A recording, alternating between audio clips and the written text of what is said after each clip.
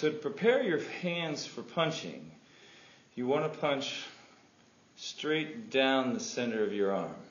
You can see right there. So I'm going to punch with these two knuckles. See how they're a little bit bigger right now? Because I punch right here is where my impact is. Always focus on that. How you make a good fist is if I was here, I just 1, 2, 3, and see how my hand is flat on the top. Not everyone might be that way, but that's where you want to. And you can do good knuckle push-ups to strengthen that. So your punch is going to come straight on those two knuckles when you're looking at it. And one day I'm going to teach you Shuto. It's coming into the hand. So you're striking on this part of the hand when you do what's called a Shuto or a knife.